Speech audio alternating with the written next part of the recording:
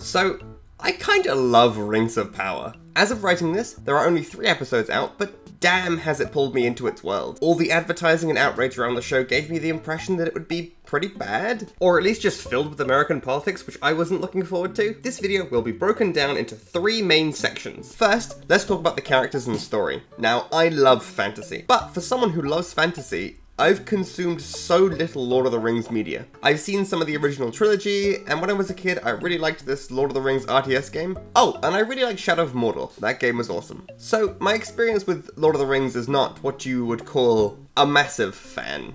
There are 3 distinct storylines so far, and a slowly branching off 4th storyline. There's Galadriel, the elf general who's hell-bent on finding Sauron when the rest of the elves just want peace. There's Arondir, an elf watchman who's on the ground discovering secrets and defending the humans. There's Nori, a Harfoot who dreams of adventure and greater things. And the new storyline that's building involves Elrond, an elf who's helping to build the forge that will later create the titular Rings of Power. I'm enjoying all of these leads, and the rest of the characters. I'm enjoying the split perspectives as we see the world descending into war once again, even with the 2 elf characters. Seeing the kings of the elves denying the threat, and then cutting to Arondir discovering the orcs is really well made. It's really cool. I really like it. Regarding any controversy, I have no idea what's canon, or how characters are supposed to look or be, so I literally could not give a shit. I'm actually really impressed that it's dealing with things like racism in the context of the Lord of the Rings world. I'm sure it was pretty hard to get that stuff past, you know? Let's move on to world building. Oh my god, there's so much world building. Little bits of extra detailing, conversation, or bits of the background that expand the world. Actually, section 3 was like set and costume design, and those contribute to world building, so I'm just gonna talk about them together. So this is sections 2 and 3. Jesus Christ.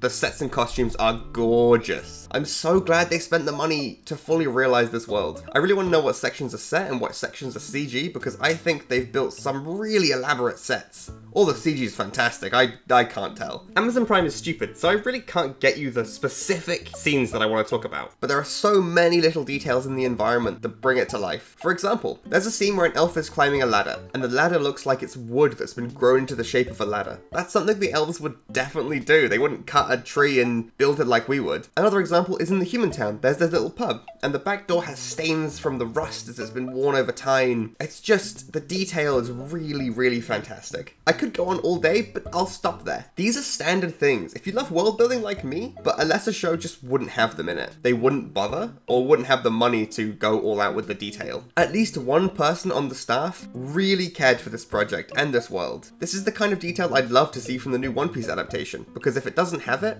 it's not gonna be good. Now onto the costuming. It's fucking fantastic. Like, look at this scene between Elrond and the dwarf prince Durin. Look how distinct and rugged the dwarves look. Their thick shirts and armor decorated with culturally relevant ornaments and engravings. And then compare them with Elrond in his light singular robe. But note how fine the details are on it. Each race is represented through everything about their design. Even within the same race, each person's wearing a different outfit, and it makes everyone seem unique and individual. Like, look at these orcs. Both of them have very clear, distinct styles while sticking to the same general aesthetic. Their outfits are very clearly made from the animals that they've hunted. You can see how poor the leather was tanned too. Just looking at this one screenshot, you can infer so much about them and their culture. The one on the left seems to be bulking out his appearance and covering every inch of his body to protect his potentially weaker frame from the sunlight. He's also clearly not the one in charge here. He's kind of hunched over and, you know, not right up there. Whereas the one on the right cares much more about appearances. Look at his fancy hat! I've seen some complaints that the pacing is off and too slow, but personally the speed is perfect for me. The calm before the storm, slowly building in intensity, while we get to know all the characters and their stories. So once shit does hit the proverbial fan, we will be already so invested. Okay, last example of world building, because I can't help myself. The elves carving the dead into their trees, so that they will always be part of something living. Mwah! Chef's kiss. The immortal elves doing something like this as a way to not part with their friends who should never have had to die is really great. It's just the detail, man. The detail we get into the Harfoot traditions and what that says about their way of life and culture is incredibly interesting. I only found out recently that the Harfoots are meant to be the predecessors to hobbits, but the hobbits aren't nomadic and the Harfoots are. So I wonder what happened there. I want to find out. That's how you know this show is doing something right. As I've said, I'm not a huge fan of Lord of the Rings, but I am a huge fantasy fan. So maybe this is all just standard in the Lord of the Rings world, but the fact that the show is pulling me deeper and deeper into the world every episode is a sign that it's well made. I think, anyway. The only main complaint is that I would like Arondir and Galadriel to show a little more emotion in their faces, you know? They're supposed to be stoic, but I still think they should emote more.